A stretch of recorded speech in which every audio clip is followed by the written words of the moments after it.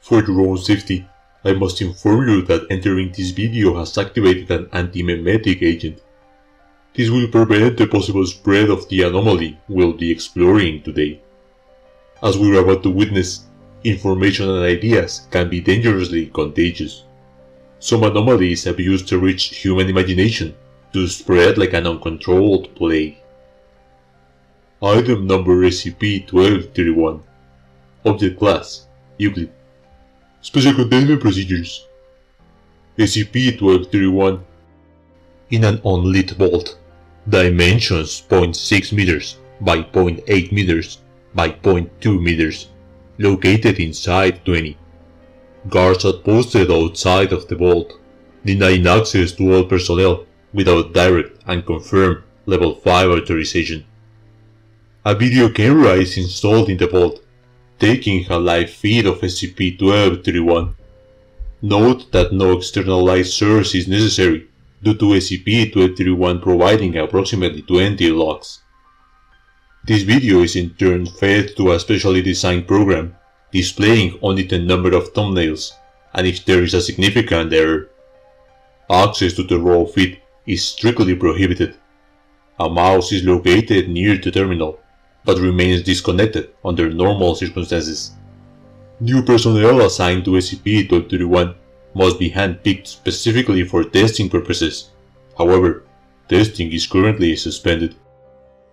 Description: SCP-1231 is a Black Amiga A1200 computer manufactured by Commodore International, missing all other identifying marks, including its serial number. It runs independently despite the lack of power source.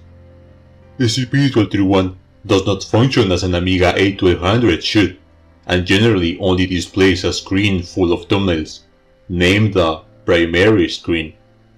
SCP-1231 cannot be saved from its current settings, and as of yet, no other programs have been discovered on the computer. External attachments, such as mice and keyboards, function normally. The primary screen contains 8,502 thumbnails, organized in rows of 20, ascending numerically by age. A scroll bar is located on the right side of the screen. More detailed analysis of the layout of the primary screen of SCP-1231 is located in document 1231-B. The thumbnails display extremely low moving pictures. There is no audio. Most videos do not contain audio. However, despite the lack of speakers on SCP-1231, low decibel sounds can occasionally be heard.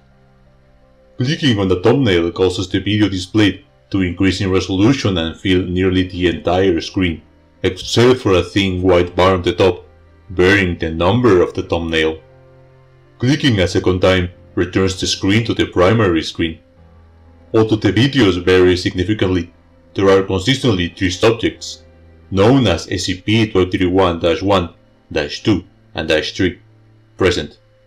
SCP-1231-1 is generally a tall, middle-aged, Caucasian man. SCP-1231-2 is generally a younger, shorter, Korean woman. SCP-1231-3 generally appears as either a light-colored child, approximately 4 years of age, or a feral, mid-sized animal. The videos do not loop, although the same actions are performed repeatedly in the videos, with incredibly minor deviations. New videos are generated when a human subject misperceives an existing video or thumbnail. The new video contains a representation of what was believed to be in the prior video. Testing has shown that only minor details, such as the color or composition of an object, is sufficient for this effect to occur.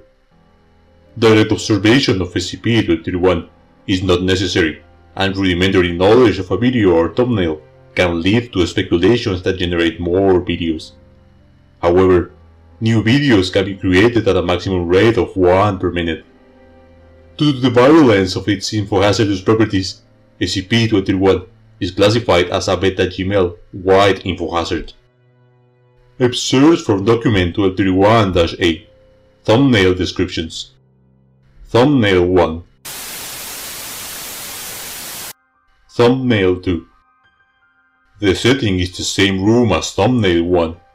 discovered on the second test of SCP-1231, believed to have been created after exposure to thumbnail 1.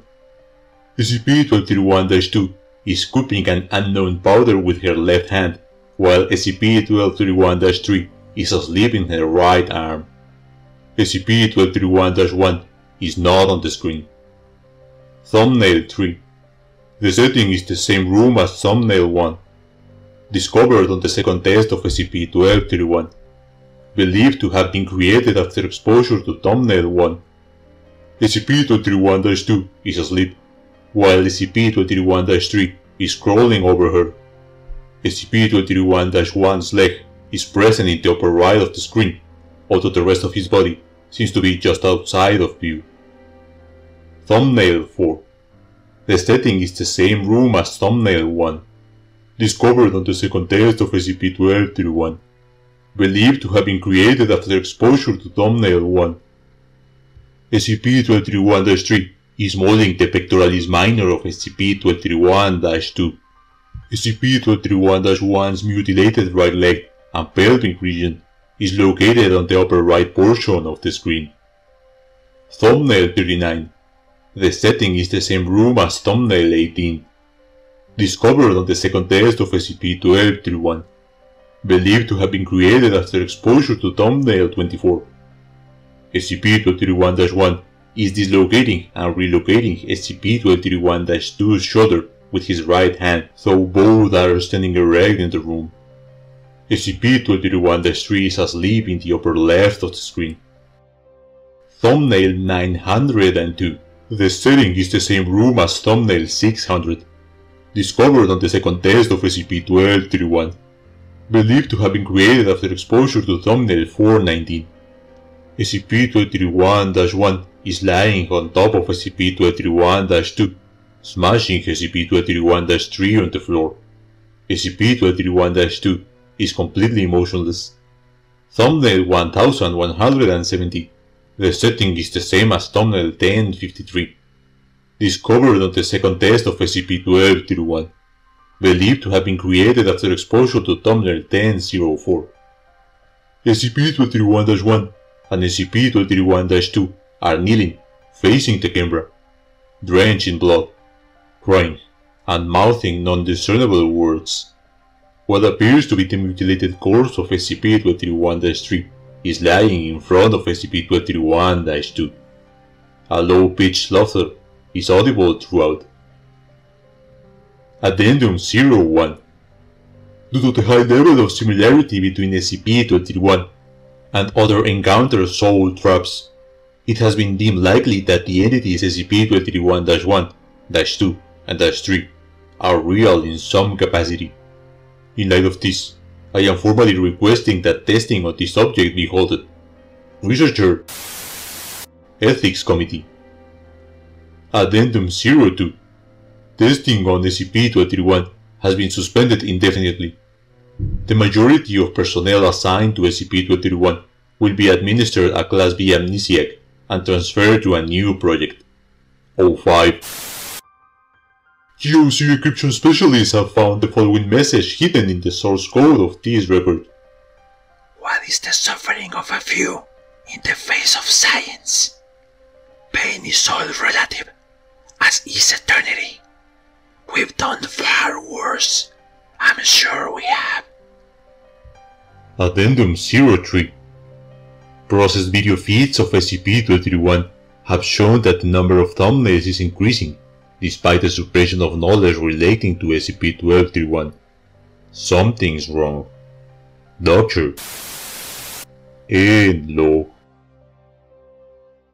There were 8,502 thumbnails at the time of leaking this SCP, but records show that this number is constantly increasing.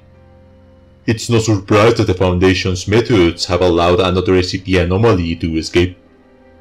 Anomalous objects like this should be eliminated as soon as possible. If there are real souls trapped in the thumbnails and the Foundation is not willing to try to free them, the least they could do is to end their suffering humanely. But as we've seen repeatedly, the SCP Foundation lacks both common sense and humanity. Help us to stand up to the Foundation by leaving your thoughts and suggestions for future videos in the comment section below. I am Virus Anónimo, we at the GOC, and you have been informed.